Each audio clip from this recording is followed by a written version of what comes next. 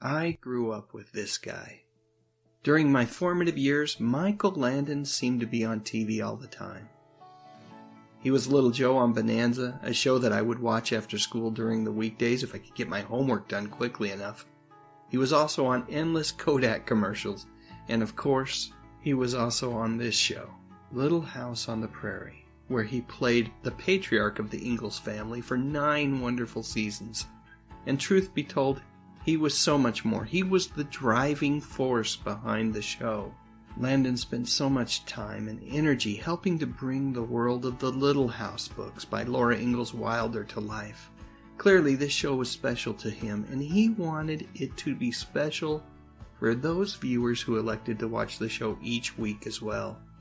I guess that's why it's so surprising that this happened to the set during the filming of the show's last episode. Well, actually a final TV movie called The Last Farewell.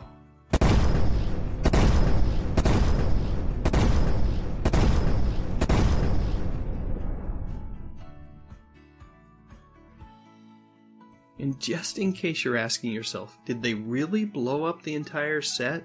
Or was it just some sort of special effects magic? Well, my friends, they really did it. Well, at least most of the set. I'll cover that in a minute.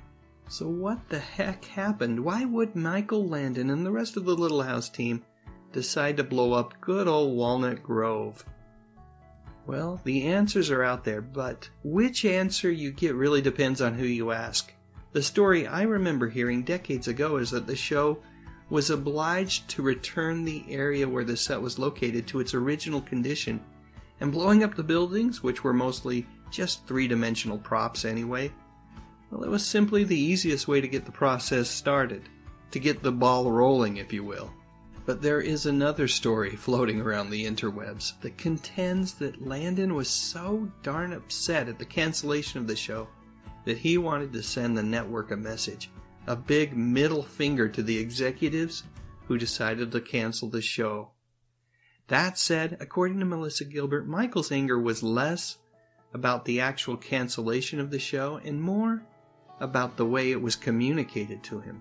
Michael, who at the time was staunchly loyal to NBC, had expected that he would have gotten a call from the network's head honcho at the time, Brandon Tartikoff. But that didn't happen.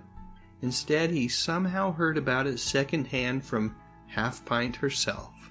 Melissa Gilbert, in an interview that can be found right here on YouTube, provides another reason for Landon's decision to forever destroy the show's set.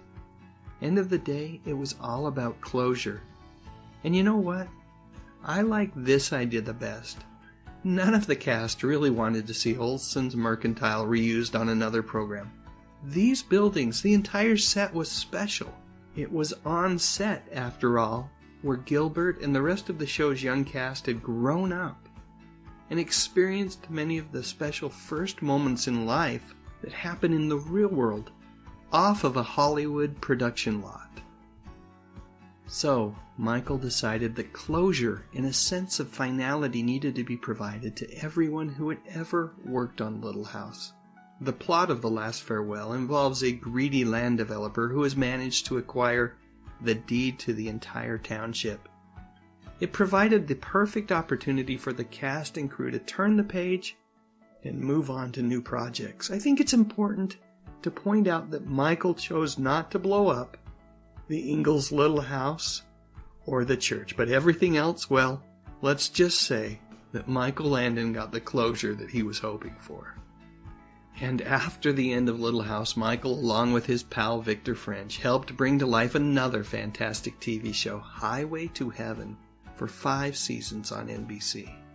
Not long after the cancellation of that show, while on a ski trip in my home state of Utah in 1991, Michael started to get migraines that were near unbearable.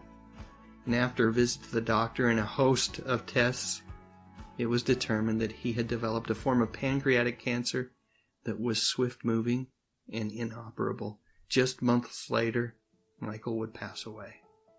And while he has left us, he's not really gone. Every time I catch an episode of Little House, Bonanza, or Highway to Heaven, I am reminded about this man's zest for life, as well as what a tremendous force for good this man truly was. Now it's your turn. Please share your memories in the comments section, and while you're at it, I would love a thumbs up if you enjoyed this video, and I'd be absolutely honored if you would consider subscribing to my channel. I talk about music, movies, and television, mostly from the 50s, 60s, 70s, and 80s. You know, the good stuff. But most importantly, and as always, thank you so much for watching.